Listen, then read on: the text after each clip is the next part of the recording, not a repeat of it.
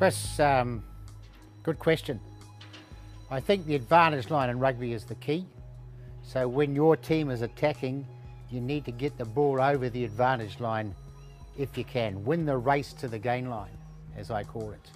And if you win the race to the gain line, you've got 14 players behind the ball carrier, and they've got less than you, and therefore you've got numbers to attack with.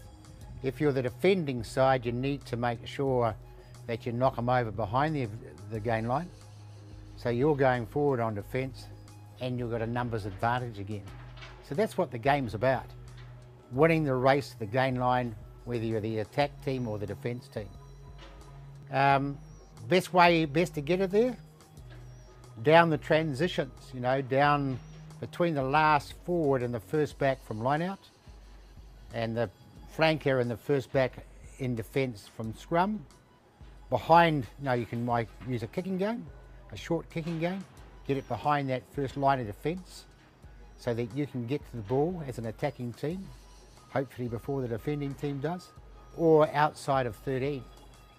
So, a missed pass, so 10 to 13, a quick ball to 15, and you're down that outside channel. So, and if you do that flat enough, you're going to get over the advantage line. So it's an advantage line game, and you've got to win it, whether you're attacking or defending. Good luck with that.